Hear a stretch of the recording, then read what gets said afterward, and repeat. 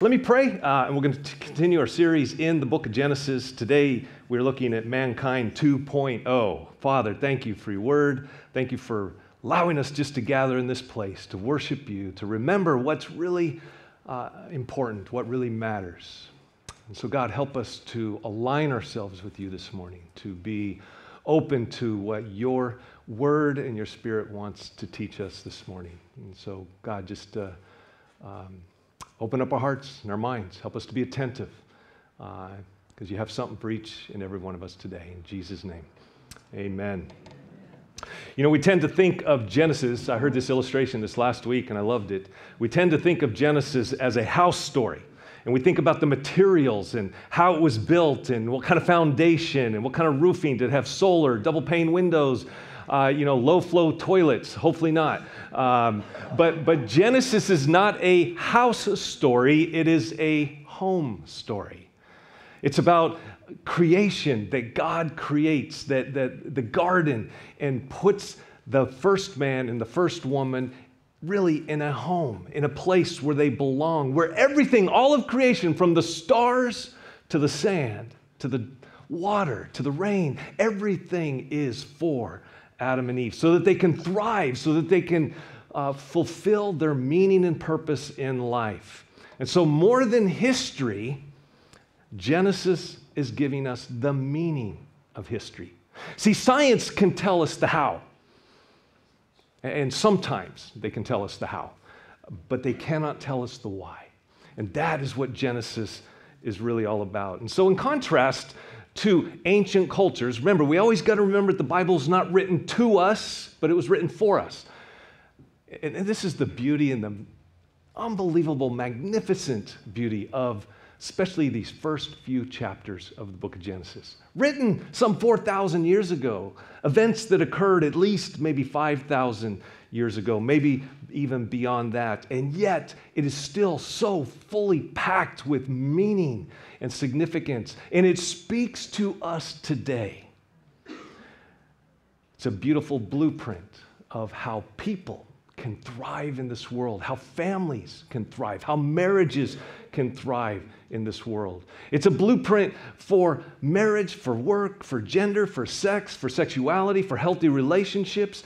It is also a blueprint of how we are to relate not just to one another, but to God, how we are to relate to nature, to the animal kingdom and all that God made.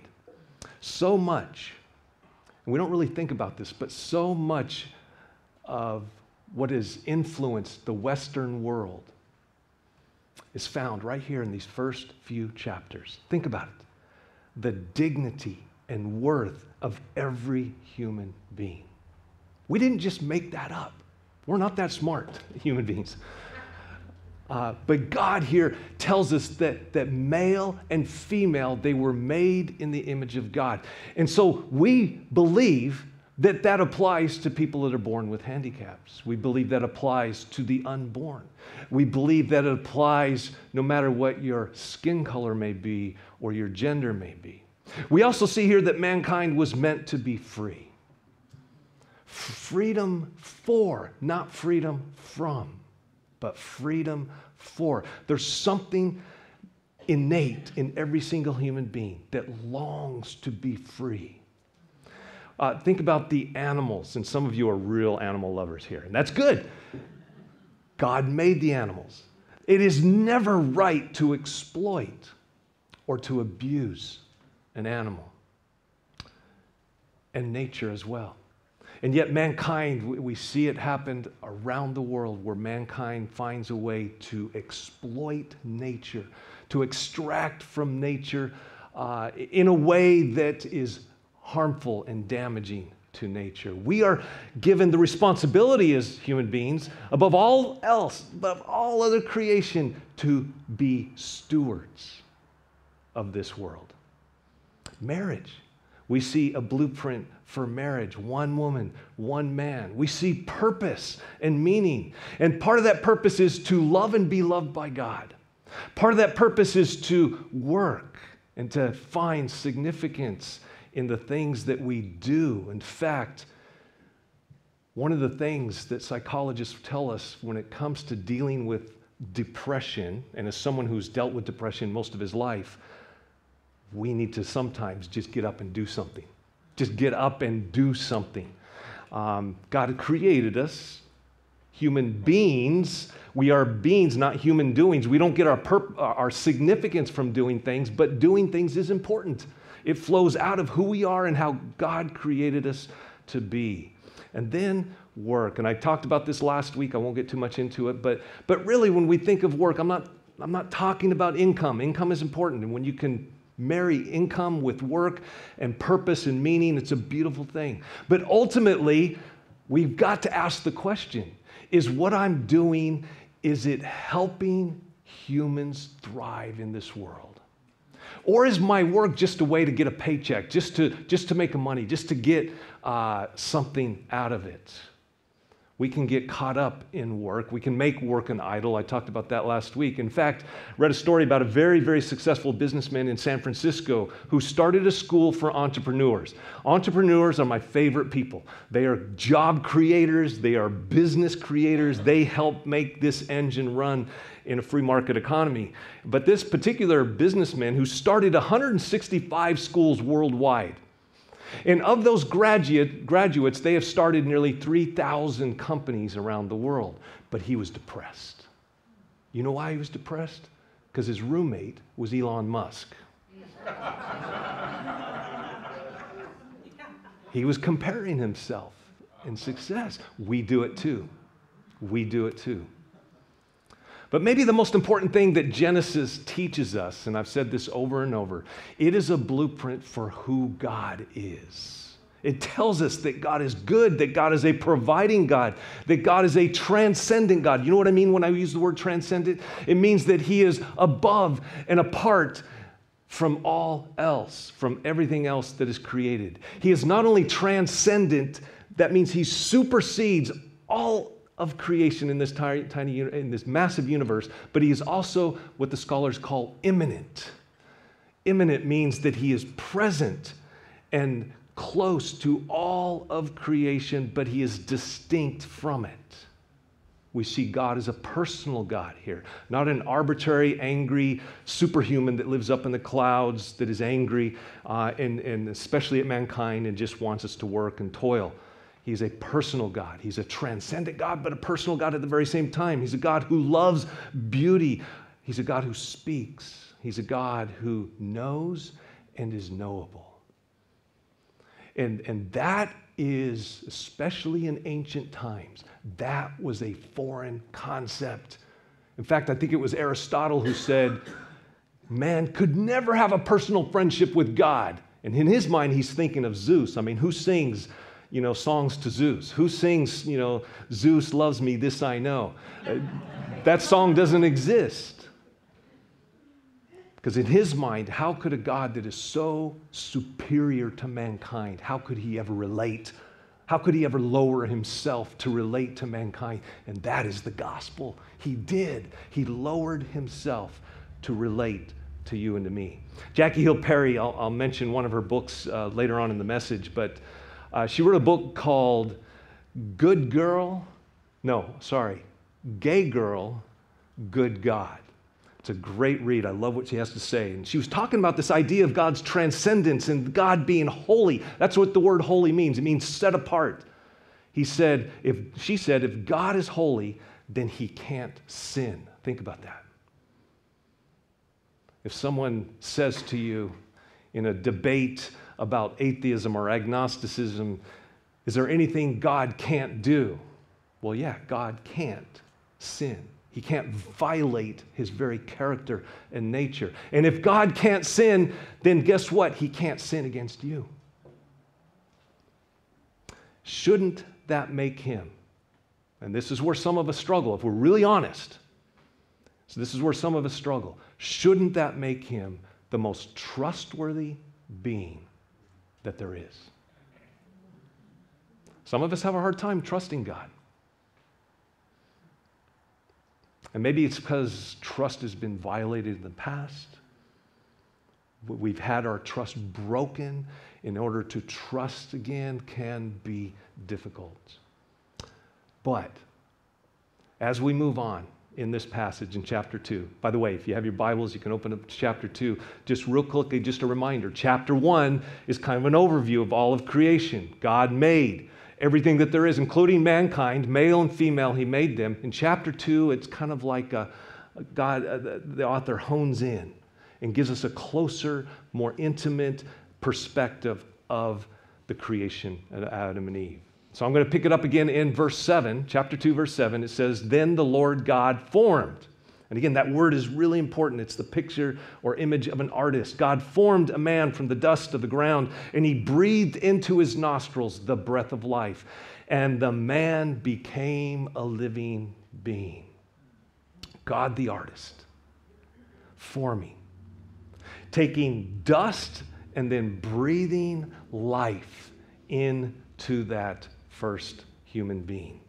And by the way, he breathed life into all living creatures, but there was something unique and different about, it's a different word, it's only used here in chapter 2, and it really has to do with what makes mankind different from all other created animals. It's what scholars might say, this is what gave us the soul. This is what gave us the spirit, that ability to connect with God, that ability to have a relationship with him.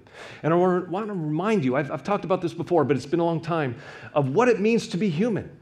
Here is kind of just a simple diagram of all the components of what it means to be human. We're given a mind. We're given a will, we're given emotions, we're given a spirit, we're given sexuality. These are all things that are wrapped up in a body, and it's what it means to be human. And I want you to think for a moment. We talk about this in my theodicy class right at the beginning because it's so critical to understand what God is up to in your life. If you think God just created you to be a good, moral, ethical person, you're missing it. Yes, that's like the minimum of it. It is that, but it is so much more than that. Think about what it would have been like for Adam to have a mind that is uncluttered, no ADD originally, right? Just the ability to focus, the ability to think brilliantly, deeply, nuanced. I mean, just a mind that is completely free of clutter, of being burdened. And then you think about emotions. Adam and Eve were created with emotions. It's part of what makes us in his image. And yet those emotions were balanced. Those emotions were never out of sort. In fact, Jesus is maybe the perfect model of what it means to be a man. And we see that Jesus experienced all of the emotions that you and I experience, but they were never done wrong. They were always appropriate for every situation. He had a conscience. Adam and Eve were given a conscience. And that is that center in what makes you, you, that determines right from wrong. Your conscience can feel guilty or overburdened. Your conscience can be free. Your conscience, by the way, can be cut off. It can be severed. It can be broken.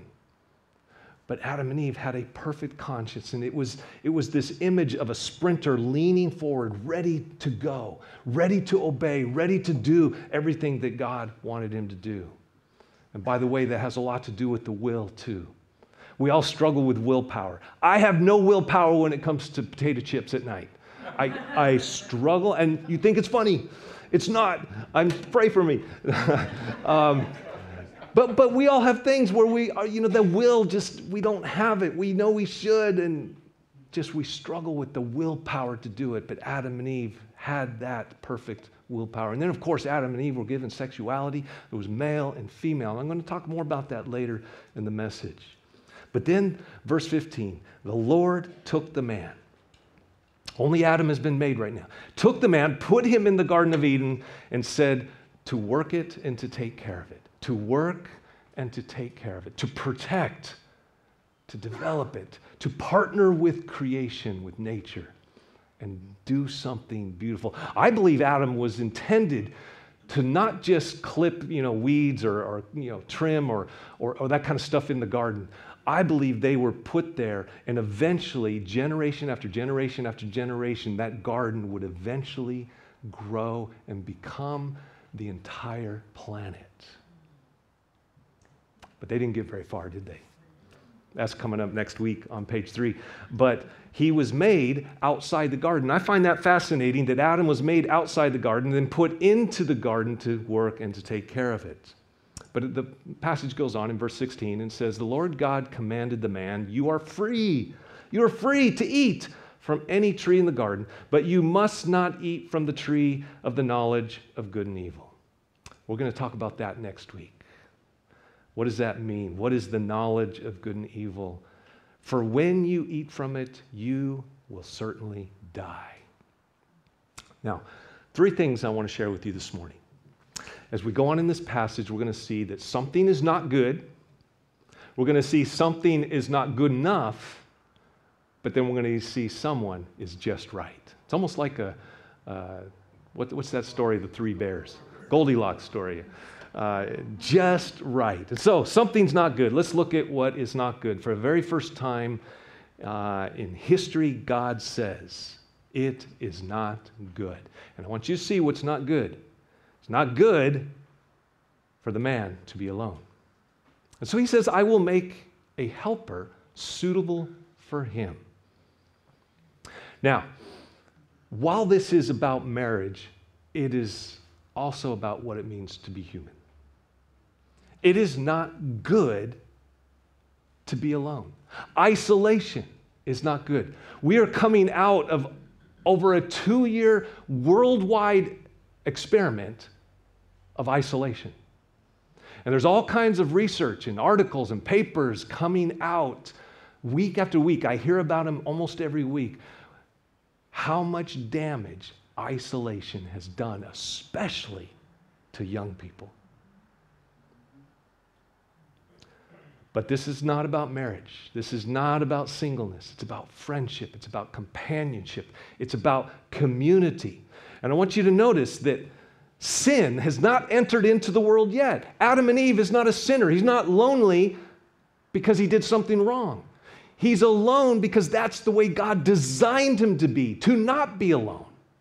But right now, he's alone. And here's what gets really interesting. He acknowledges that Adam is alone, and the first thing he does is give him a job. You're going to work. Now, pay attention here, men, especially men. Work cannot be a substitute for healthy, thriving relationships. I'll leave it at that. But I also want you to notice that the church, by definition, is community.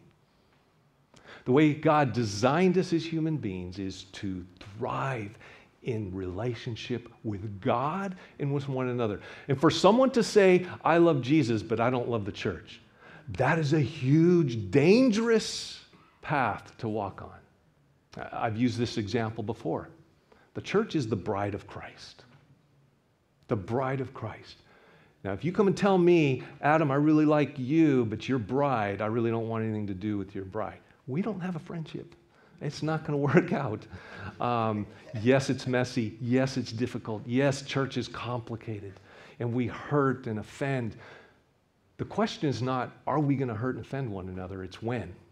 And are we going to lean into it and work through it together? There was a study done in Australia on happiness, and the very first thing that the study acknowledges that happy people have is what? Healthy relationships. Healthy friendships. Psychologists have taught us about the importance of human beings bonding.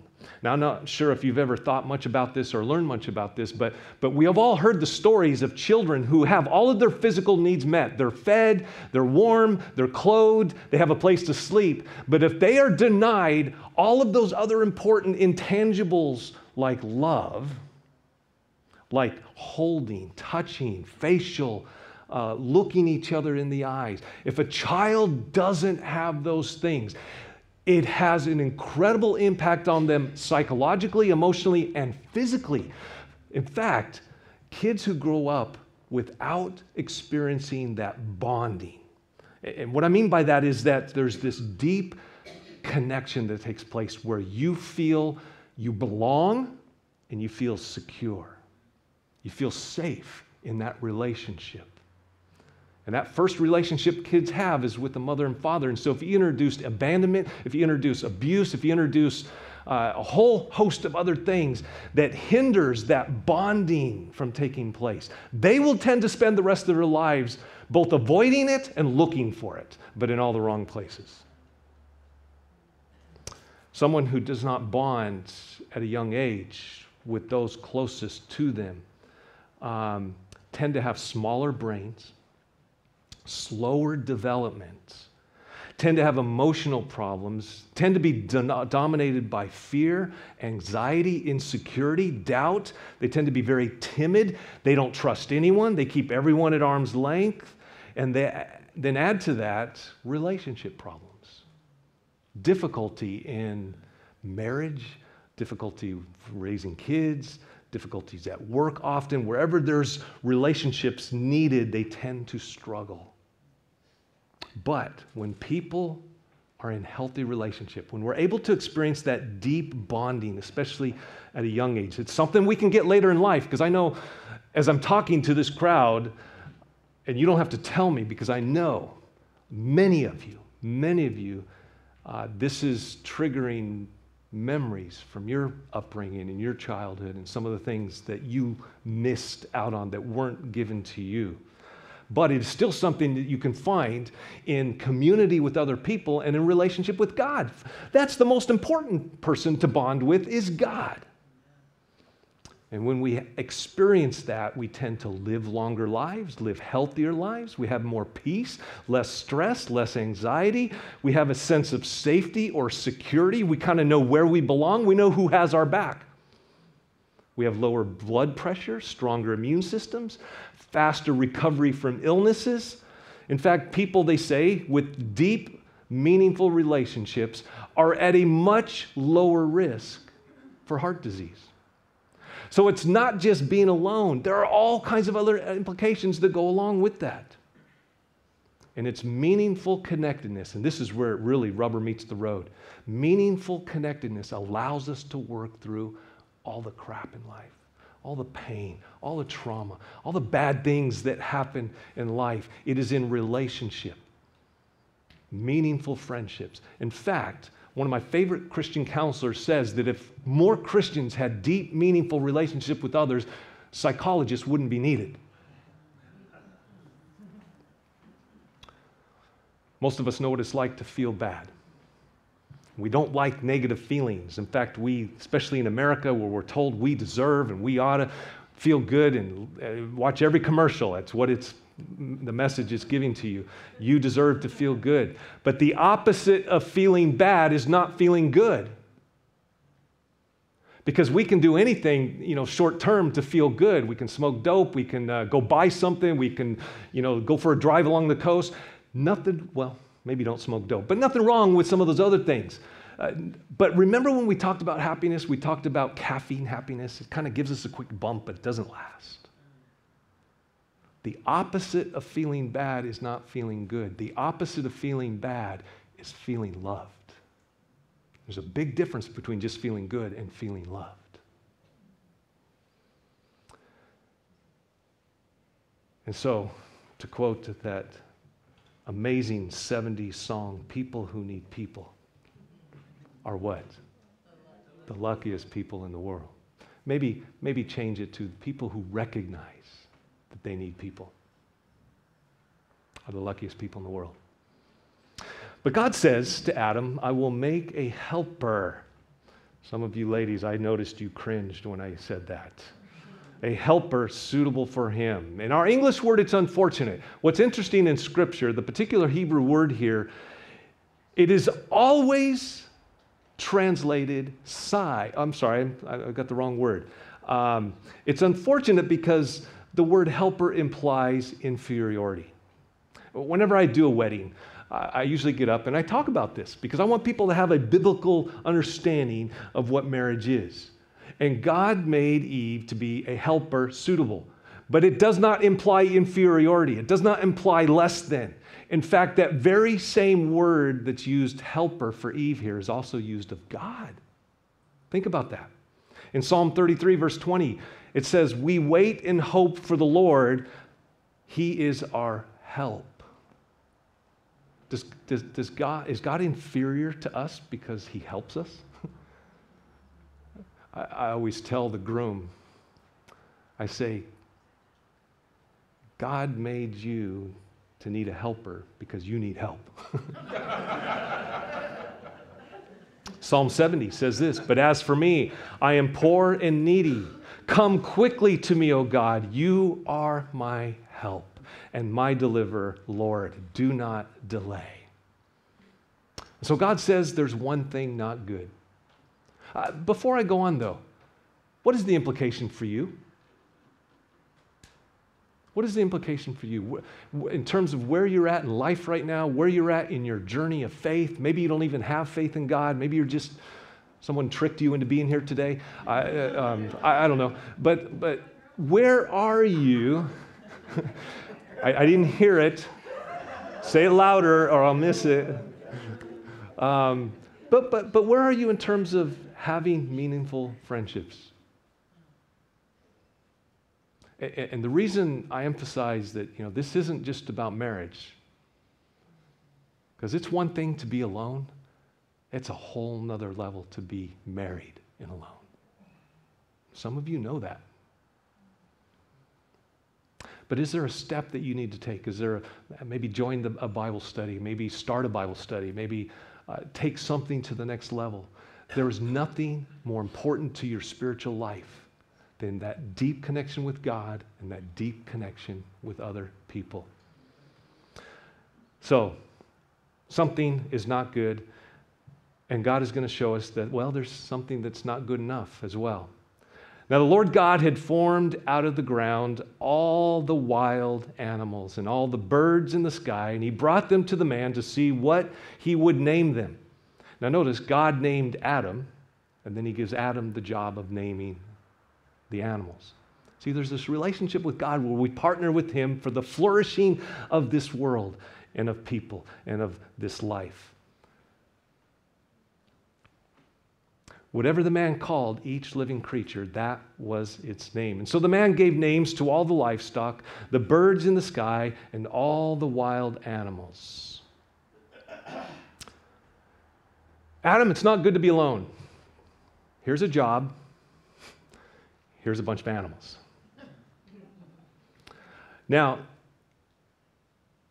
I'm not reading into this passage. We've got to be really careful about reading into a passage something that's not there. But I've heard scholars and I've heard pastors talk about, Adam,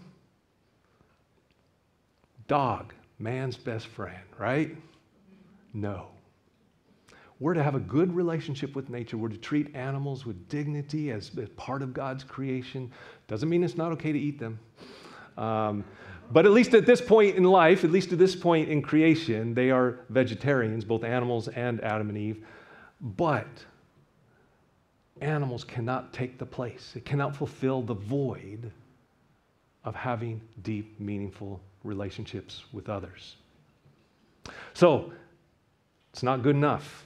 But thirdly, and this is where we're going to spend the rest of our time, there is someone that is just right. But for Adam, to pick it up in chapter 2, verse 20, but for Adam, no suitable helper was found.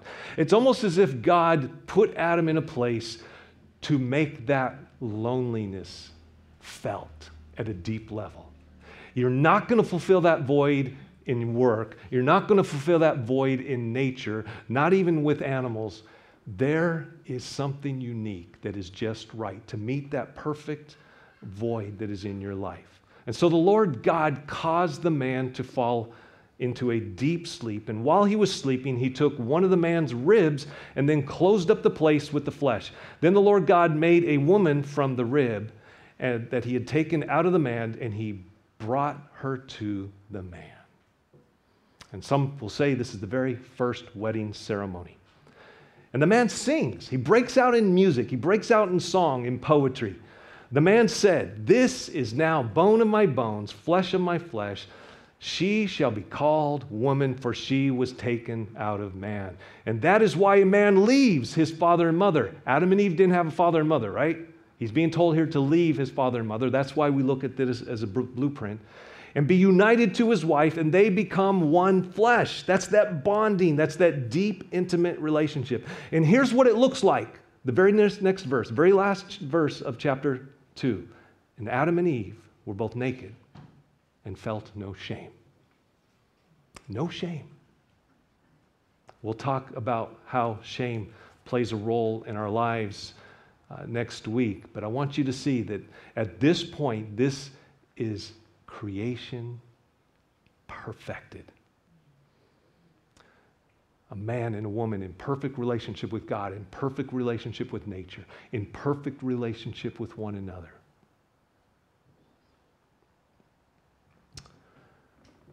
If you're single, bear in mind just a couple things.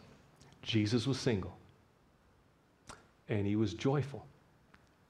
Paul was single. Mother Teresa was single. God may have marriage for you, but he may not. I don't know. I'm not God. My advice to single people who want to be married, run after God. Focus on your relationship with God. Become the person. Don't look for the right person. Become the right person. And every once in a while, if you're running toward God, look to see who's running along with you. But I will tell you, being alone is tough. Marriage is tough too. And some of you know that. But you can live a life that is full, that thrives, that is full of meaning and significance and purpose, and be single. It is not the end all, being married. Now, I've pointed out the fact that Adam was made in the wilderness and Eve was made in the garden. I don't know if that tells us anything about the differences between men and women. One pastor said, and I disagreed with him, he says, men are to be outside working, women are to be in the home working. And I said, that's kind of reading too much into it. I'm thrilled that women can work today. I'm thrilled that women can do jobs that men can do. I think they should be able to do the job physically. I mountain bike a lot. You guys know that. And one of the things that I see in the last 5 years, it's just exploded, the number of women mountain biking. And I think it's great. I see more women out there than men mountain biking. I think women, because they were made in the image of God, can do almost anything that men can do. But men can't do everything women can do either. So here's the point. It's unfortunate that most translations use rib. It's only used rib here, the very same word. Every other time in Scripture, I think it's some 41 times, is translated side. And I think there's a really important, significant reason that Eve was made from Adam's side. And I think it has a lot to do with because we are meant to be equal. We're not the same, but we are equal. There are differences about men and women that we cannot ignore. But it is interesting that God would put Adam to sleep. Our minds in scientific age go to, well, it's kind of like anesthesia. Put him to sleep so he doesn't feel the pain. But no ancient person would have thought of that. What they would have thought of is maybe dreams or other things. I don't know exactly what that has to do with. One guy suggests that, well, this is why men like to take naps. And because Eve was brought on later, women are always late. I don't know, is that? I'm not saying that's true. I'm not saying that's what, you can't read more into Scripture than is there. You've got to be careful. But, and here's where science helps us, because we live in a day and age where there's a lot of confusion about what it means to be a man and what it means to be a woman. While we are equal, we're also different. For example, did you know that there are many more birth defects in male than in female? And part of the reason is because men have an X and a Y chromosome. Women have two X's, and so they have a copy. And so if something goes wrong, it's just less likely that something's going to go wrong. Men tend to run warmer than women, just the body temperature, although that is not true in my relationship with my wife. I'm always the cold one. Women are better about talking about their feelings, which, by the way, and men, you're going to thank me for this. You're going to be glad you came to church today. It's actually a function of the brain. And women have something men don't that makes it easier for them to talk about emotions and feelings. Women have verbal centers on both sides of their brain, whereas men have a verbal center only on one side. And so, ladies, give us a break. We're not always good at talking about it. It's biological. We can't help it.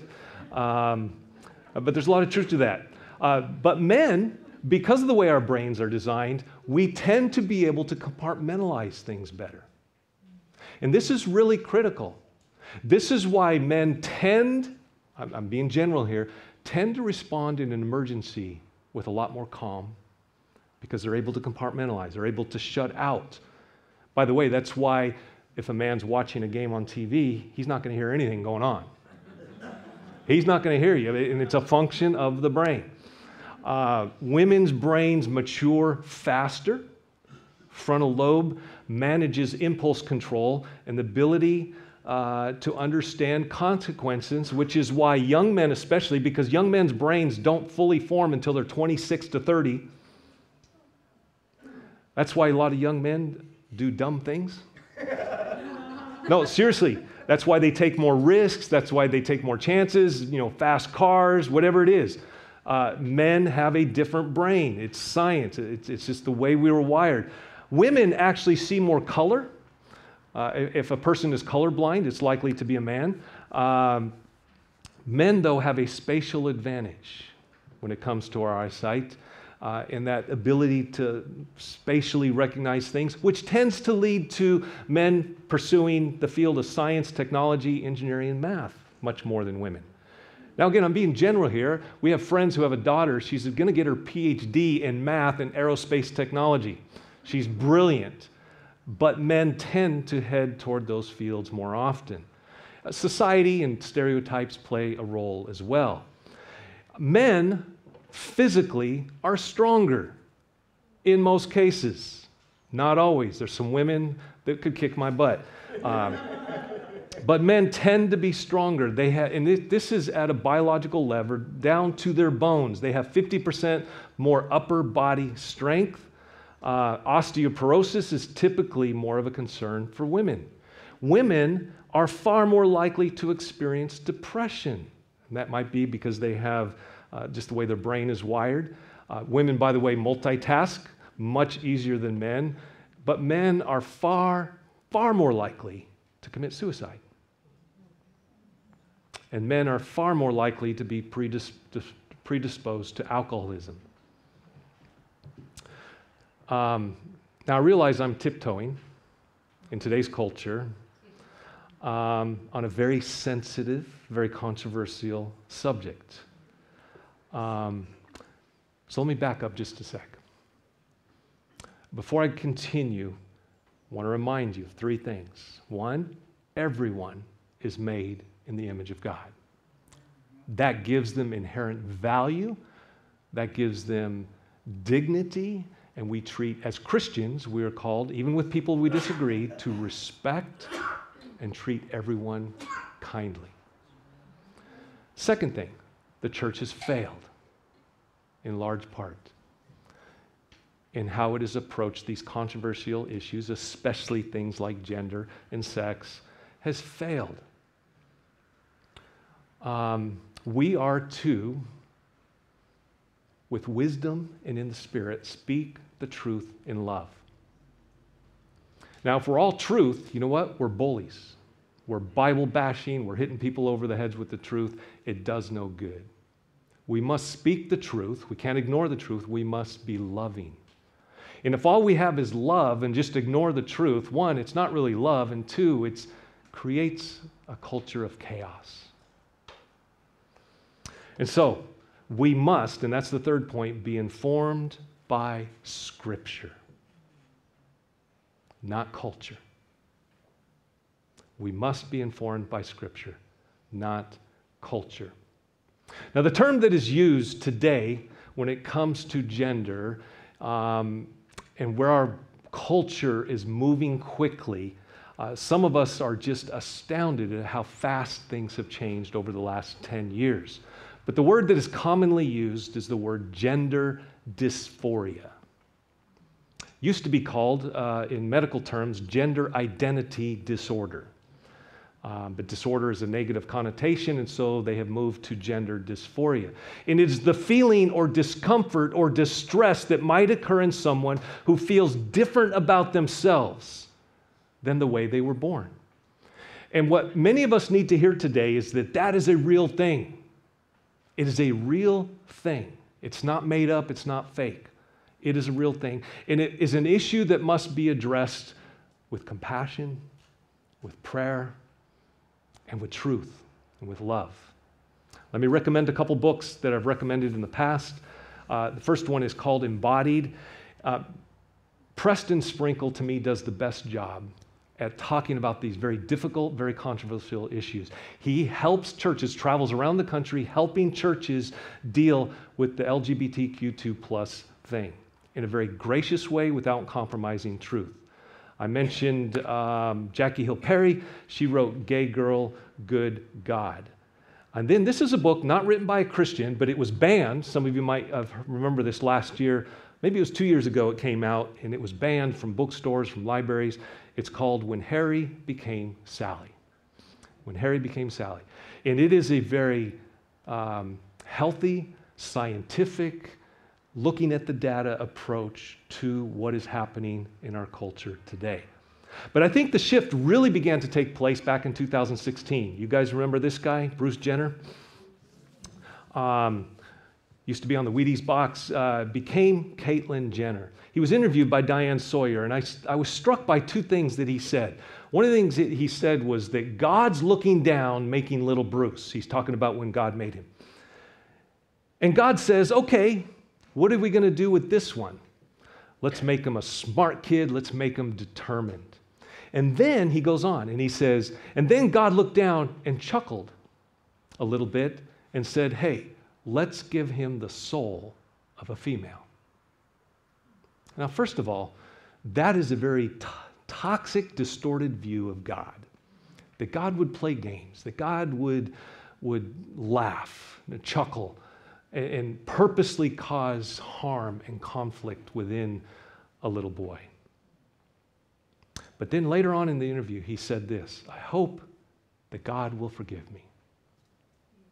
There's a lot packed in that sentence. There's a lot that I wish I could have asked him and had him flesh out on what he really meant by that. But the poster child for the last year or so has been this person, a guy named Leah Thomas. Now, what's interesting is Leah Thomas is a swimmer, has not fully transitioned into being a female, but is taking hormones. And he is shattering women's records every time he gets in the pool. He's winning by a mile. And because of the current culture, all the women on the team, from Penn State, I believe, are kept silent, afraid to say anything. Well, they've begun to say things. They put a petition together. New York Times picked up this and wrote an article about it. And I found it very interesting. And what they are coming to realize is that no matter what a person feels like in their soul or in their mind, whatever gender, and by the way, I'm now told I think there's 82 options to choose from when it comes to gender. But what the science says is that even a physical male, even with hormones, is almost always going to outmatch a female. Surgery set aside, hormones set aside, it is almost always the case. Let me give you an example. And the New York Times article uses this example of Allison Felix. A few years ago, Allison Felix, one of the top sprinters in the world. Records all over the place have since been beat, but She ran the 400-meter race in 49.2 seconds. That's screaming. But you know, in 2018, 275 high school boys beat that record. There's just a difference between men and women, even at the biological level. And men tend to be stronger. In fact, Peter said in his letter to the Christians, especially to husbands, he said, "Husbands, dwell with your wives in an understanding way, for they are weaker." Now, what's Peter saying there? He's not putting you down, women. He's saying that your husbands can probably beat you in an arm wrestle. He's not talking about spiritual strength, emotional strength, psychological. In fact, women are much stronger than men in so many different ways, but when it comes to physical strength, men tend to be the stronger of the two. President Biden recently quoted Genesis chapter 1, verse 27, where it says that he made even people with gender dysphoria in his image. And he's right. Yes, God made everyone, even someone struggling with gender dysphoria. He's made everyone in his image. But he left out what it said after that, male and female. He made them. So as Christians, again, we may be hated, we may be told that we are haters, but we believe in male and female. There are two genders. I think maybe what we need to consider as part of the discussion is what we consider to be masculine and feminine. Right? I mean, there's a scale, there's a sliding scale of what it means to be masculine. And maybe some of the things that our culture has said is masculine, maybe we need to revisit those and reevaluate what it really means to be masculine and what it really means to be feminine.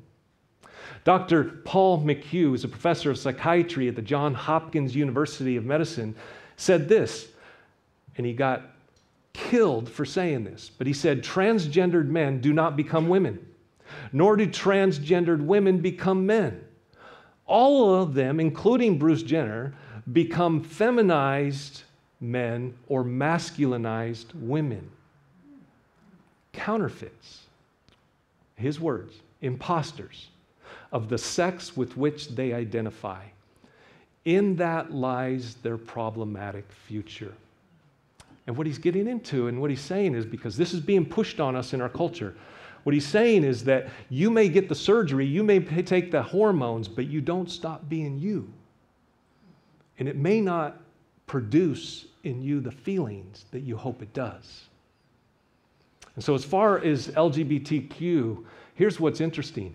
Baby boomers, that is if you're over 68, only 2% of the population claims to be any of these letters. Gen X is 4%, but you get down to the younger generations, 21%. Now, what's happening? What's happening? That's the question we need to wrestle with, because it's not a simple answer, there's not a simple solution. For 60 years, and here's what I think is going on in our culture. For 60 years, our culture has preached the gospel of you can be anything you want to be. And you deserve to be happy. For 60 years, they've been telling us that. Add to that the development of our bodies. I don't know a teenager that doesn't feel insecure or uncomfortable in their own skin. It's part of development. It's normal. And then you add to that the barrage of sexual images that are introduced to young people. Younger and younger people are being introduced to porn and all kinds of forms of it. And then you add to that abuse. 1 in 3 girls, by the time they're 18, 1 in 3, it is said, there will be some form of inappropriate sexual activity that happens to them, from inappropriate touch to rape and everything in between. And then you add to that a lack of healthy bonding that takes place in children, it's supposed to take place with parents. Add to that social media. Add to that Hollywood. Add to that a culture that has incredibly messy ideas of what it means to be masculine and what it means to be feminine. Let me give you some examples. I love to study other cultures. I love to study history. And I find it fascinating to look at trends, to look at styles, to look at other things that take place in other cultures. For example, you can go back and look at ancient Viking cultures. They all had beards, all the men, and they all had long hair. Hear, hear. Hear, hear. American culture, American Indian culture. I don't know about you, but when I was a kid and we played cowboys and Indians, I always wanted to be the Indian. Always wanted to be the Indian. Many American tribes, it is very masculine to have long hair. In fact, you go to the Maasai in Africa, the Maasai, where there's a revival taking place and there's all kinds of Maasai becoming Christians. Women have shaved heads, men have long hair. You go back about 100 years and newborn baby boys would have been wrapped up in a pink blanket in America. Ancient Jewish culture, real men had beards. I thank God I wasn't born Jewish in an ancient culture. I couldn't grow a beard until I was 45. I never would have been able to fit in. There's an interesting story. You got to love reading the Bible. 2 Samuel chapter 10 says this. There was a foreign king named Hunan. He took David's servants, he had captured them, and he shaved off half their beards. And then it says that they cut off the garments in the middle as far as their hips. So they just cut off their garments from here. What was that king trying to do? Absolutely humiliate them. And so when David got word, he told them to stay in Jericho, just stay there until your beards grow back. Our founding fathers wore wigs. I'll never understand that. Scottish men wear kilts. I'll never understand that one. But really, the question, when you think about masculinity and femininity, it's changing all the time, isn't it? My wife and I, we have a great relationship. She loves to do lawn work. I like to wash dishes. Does that make me feminine? You see, we need to redefine what it means to be masculine, what it means to be feminine. Here's an example. I'm going to show you a picture of two vehicles. Okay? Go ahead and throw those up. Okay? That's my wife's truck and my Subaru. Which vehicle's more masculine? Vehicles aren't masculine or feminine. How about these two guys? These are two famous people. If you were going to define masculinity according to American culture, which one is masculine, which one is feminine? You all need to watch the Mr. Rogers documentary. That guy was a stud. And I'll tell you what, I'm not judging The Rock, but I have a suspicion he's compensating. Many men do in our American culture because we have an idea of what it means to be masculine. In fact, you know what Bruce Jenner said? One of the reasons that he was so compelled to excel at sports and thrive in sports is because he thought it would make him feel masculine. We need men that are athletic and strong. We need firemen, we need police, we need people that can, we need military, we need men that can be strong and aggressive in the right way. But we also need poets, we need musicians, we need artists. So masculinity cannot be reduced to certain things that our culture has reduced it to. Growing up, I thought it meant to be masculine that I am going to like sports, and I do, that I will never show emotion except anger, that I'll hate my job, I'll drink beer and cuss at the TV, and I'll stay home with the kids while my wife takes the kids to church. That's what it meant to be masculine. We need a new and better definition of what it means to be masculine. I find it very curious that a guy who was an actor and a dancer, who's 5'7", has become a model of what it means to be masculine in our world. You guys are familiar with this guy, Vladimir Zelensky. There was articles coming out all over the place about women around the world going nuts for this guy. 5'7", dancing with the stars. But you know what he did? He showed strength. He showed courage in the face of opposition. While our country was saying, get out, come here, go where it's safe, he says, no, I'm going to stay where it's dangerous. I'm going to stay with my people. There's something about the way he handled that situation that made women around the world swoon and go, that's what it means to be masculine.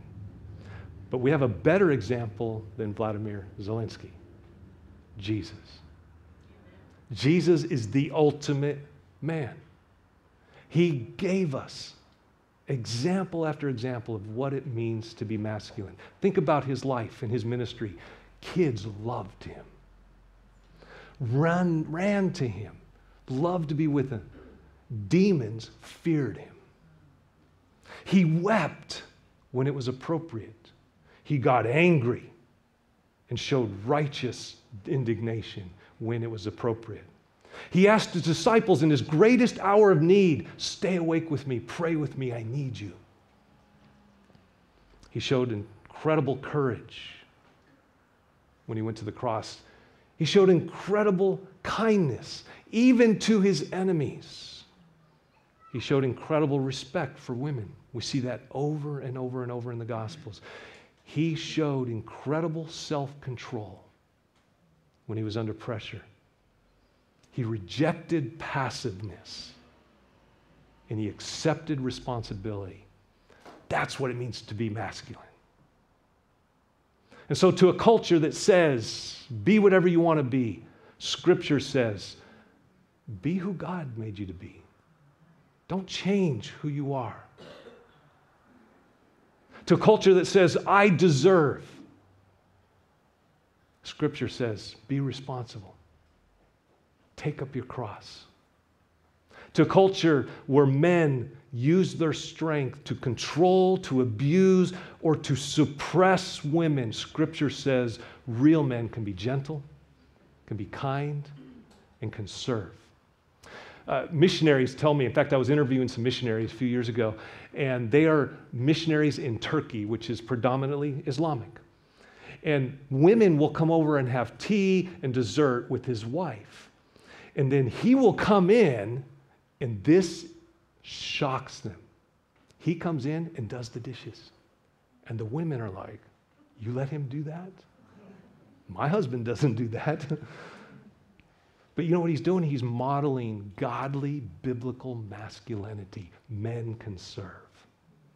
To a culture says, put your identity in your skin color, in your gender, in your work, or anything else. Scripture says, put your identity in Christ. You are a new creation in Christ, created for good works. The old has passed away, the new has come. And so as we take communion this morning, I'm going to invite you in a minute to come up and grab the elements, take them back to your seat, and just think, pray. What is God saying to you? What is God inviting you to today? When Jesus went to the cross, he resisted the I deserve. And he did. He resisted the, it must feel, if it feels good, it must be okay. And he took up a towel. And he took up a cross, literally. And he invites us to do the same. Male or female. Take up a towel. Serve. Take up your cross. We all have a cross to bear. For some of you, it's your sexual identity. For others of you, it's greed. For others of you, it's self-centeredness. For others of you, you name it. There's nobody's excluded here. We're all sinners. We all fall short of God's glory. We are all in need of grace. And that's what we are reminding ourselves of when we come and take communion. We're reminding ourselves that we are in need of grace. Father, thank you for your beautiful creation, your beautiful design. And God, it's broken. And we're all broken. We all struggle here with various things. But God, this morning, we want to, as I said earlier, align ourselves with you, realign ourselves with you. And God, as we wrestle with various issues in our culture, we wrestle with various temptations in a culture that is shouting lies at us, may we be courageous in the face of it, and may we learn to walk that balance, God, of speaking the truth, but always, always, always in love. In Jesus' name, amen.